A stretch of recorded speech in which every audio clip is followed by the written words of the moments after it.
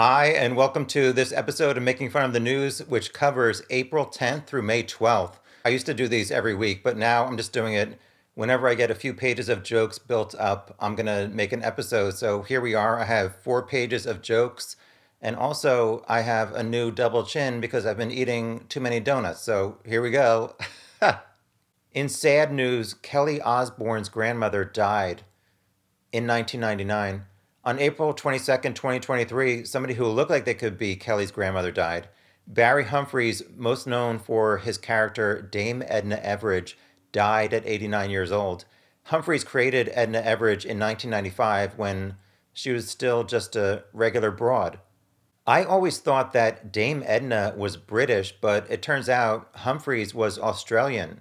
My condolences to his family. Recently, Humphries was dealing with complications after he had a titanium hip replacement after he tripped on a rug, which I guess is worse than tripping on a drug. Recently, I came up with an idea where if somebody in the future tells me something really stupid, I'm going to reply, your new nickname is Travelocity because you're tripping. But that has nothing to do with this story, so let's keep it moving. This is the face he made after he read the invoice showing how much his new hip is going to cost. Humphries died in a hospital surrounded by his family and machines. No word whether his family buried his wig with him, but they're going to bury his beard next to him. It's time for another red carpet roast, this time of the annual Met Gala fundraiser, which this year the theme was a tribute to legendary designer Karl Lagerfeld, who was known for his white and black outfits. So a lot of the attendees wore black and white, which luckily they'll be able to repurpose if they ever attend a Oreo convention. Kim Kardashian wore an outfit mostly made of pearls.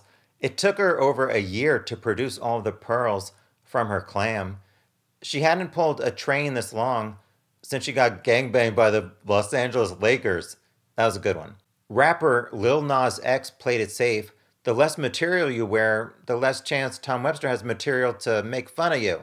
Rihanna repurposed a parachute that she had hidden behind her jacket during her Super Bowl performance in case she fell off that elevated platform. Glenn Close wore a dress that looked like a bed skirt for the Jolly Green Giant. Everyone's favorite lip-syncing dancer, Jennifer Lopez, had to be propped up by 2 structures to support her giant ego and butt cheeks. A mystery guest showed up in a cat costume in honor of Karl Lagerfeld's famous cat, and when they removed their head, it was revealed to be Jesus Christ, finally risen from the dead. It was actually actor Jared Leto, and when photographers saw that it was him, they were like, put the head back on. His cat costume looked more real than most attendees' faces. Speaking of which, Nicole Kidman wore her 5th facelift. Olivia Wilde wore a violin dress that hit all the wrong notes. Anyway, it was nearly identical to another dress by some woman who I didn't even bother to identify. Wearing the same outfit to a major event like this is a major faux pas, faux show. When you're so embarrassed by an outfit that a stylist presented to you, just be like Billie Eilish's brother Phineas and wear a raincoat to cover it all up, even when it's not raining. Elle Fanning looked like she stole some flowers from Karl Lagerfeld's grave. Finally, rapper Doja Cat wore a prosthetic nose to try and look like an actual cat. It looked okay from far away, but the more you zoomed in, the worse it got, which is the same reason why I film Making Fun of the News from so far away. Ouch. Oh. Ow. Ow. Ow. Ow. Fox News agreed to pay $787 million to Dominion Voting Systems after they aired false reports about the 2020 election being rigged. Fox owner Rupert Murdoch consoled himself by hugging his MyPillow. Fox News host Tucker Carlson was fired after offensive text messages he wrote were leaked. Those messages were supposed to remain private per terms of the settlement agreement, so Fox News sent a demand to Dominion to say you need to investigate who leaked those text messages, but Fox's email request bounced back with a message saying that everybody at Dominion is now retired and they don't get cell phone reception on the island of Fiji. In my notes here, I wrote in parentheses, not funny. but I still included it. Next. Fox is currently auditioning potential replacement hosts, and one night they even allowed Ann Coulter's Adam's Apple to try hosting. Maybe there's a chance for me. Meanwhile, CNN fired their longtime host Don Lemon, mostly because he said that women in their 50s are not considered to be in their prime. I just want to state for the record that any female at any age who is alive, I consider her to be in her prime. Was that convincing? Or do I have to film a few more takes? In a statement, CNN's chairman thanked Don for his service and said they will be cheering him on in his future endeavors, which will probably include getting drunk at Mardi Gras. Ow.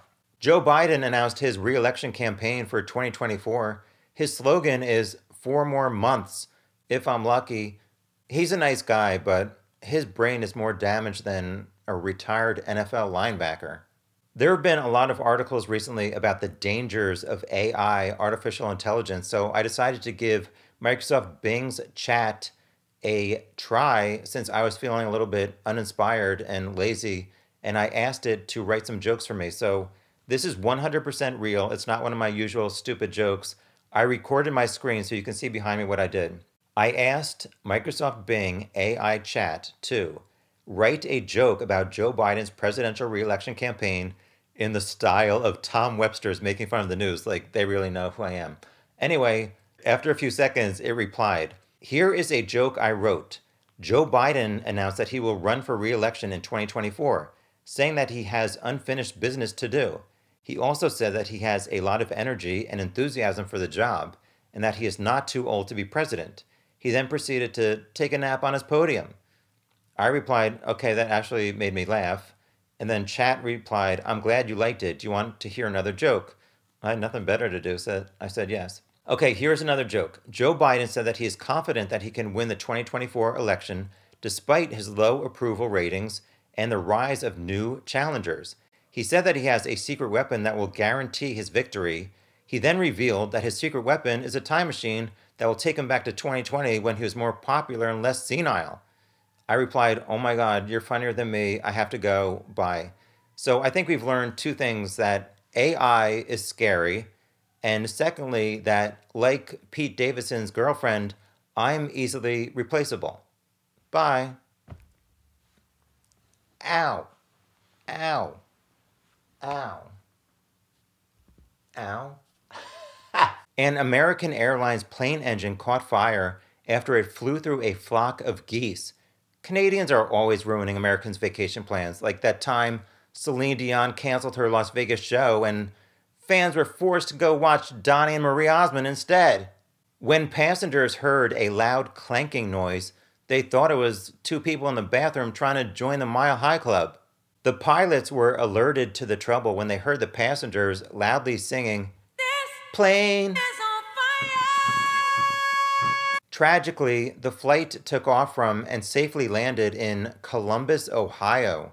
Haven't those people already suffered enough?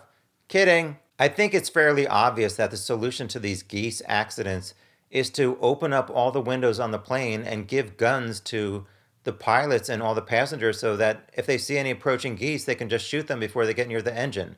This story had a happy ending. No, not the kind of happy ending that John Travolta likes to get with his massages.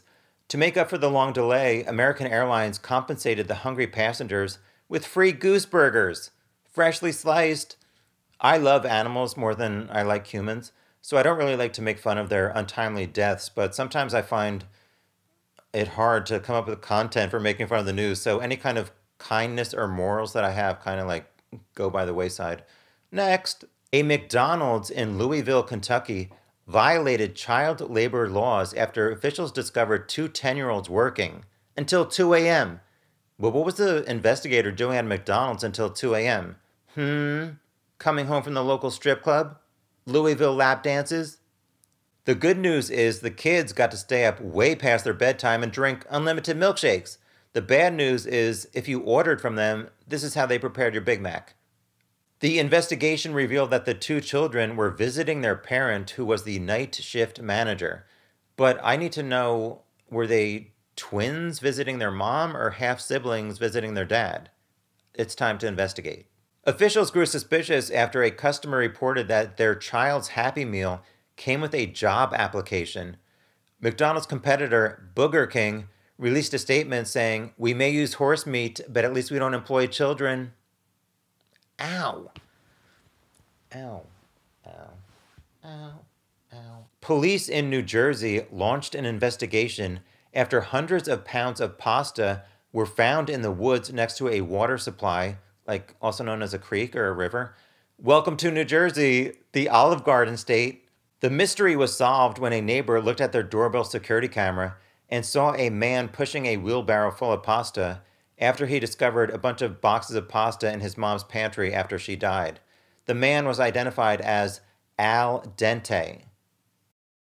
No, he wasn't. I'm kidding. Anyway, that reminded me of a different story. One time I was about to take a flight, and the gate agent came on the intercom and said, "Would Al Qaeda please report to the gate agent?"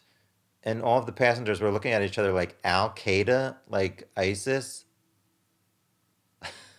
The mother of the 6-year-old boy who shot his teacher gave her first interview and said that he suffers from ADHD, which stands for Attention Deficit in High Definition. Apparently, he can only pay attention long enough to pull a trigger, but not to stick around to provide medical assistance. The mother's name is Deja Taylor. Is her middle name Vu? She got charged with not preventing her son from accessing her gun, which she said was locked up. Probably she's going to be locked up pretty soon. The teacher is suing the school for $40 million since any lawsuit that she would win against the shooter would probably result in a payment of 40 Legos. Ouch. The boy is 6 years old. The shooting happened on January 6th, and the mother faces up to 6 years in prison.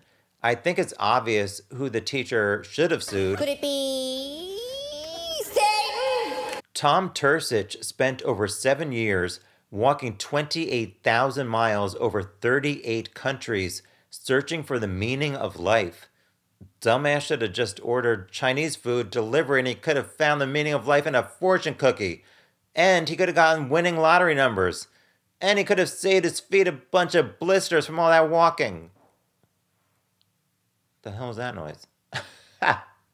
After his friend died at 17 years old, he started to fear his own death, which led to this spiritual journey, which resulted in his DNA being scattered in more countries than dinosaur bones. You would think that someone from the suburbs of New Jersey who feared death would not go on a walking tour of third world countries. He said that the lesson that he learned was about creating happiness and trying to make the world a better place, which is what I'm doing from the comfort of my bed. Bye. Ow, comfort? I don't know about that. Ow. Bye.